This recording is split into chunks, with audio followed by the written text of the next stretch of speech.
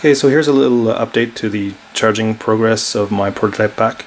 So as I've explained in the previous videos, I'm charging 6 cell pairs at a time, so 12 cells. So these two are in parallel, these two are in parallel, these two are in parallel.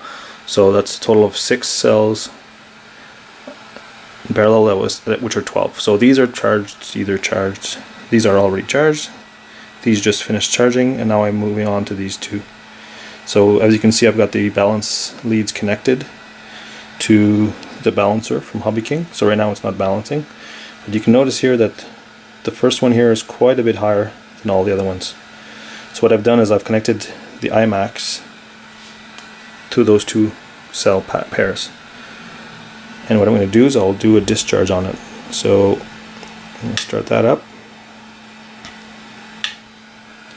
and you should see that go down a bit. There you go.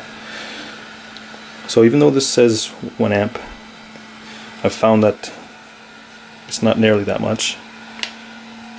It's actually 380 milliamps.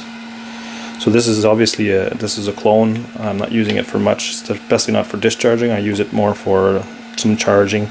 So, but this will help it balance out. So I'm going to start the balance function on this. So the iMax with these should eventually, so you can see it's discharging every cell pair that are below the lowest, which is these two. So I'll let it go for a couple of hours with this, and I'll come back and check it, and hopefully this will come back to being close to the other ones, and I'll be able to shut it off and continue just using this to the rest of the balancing.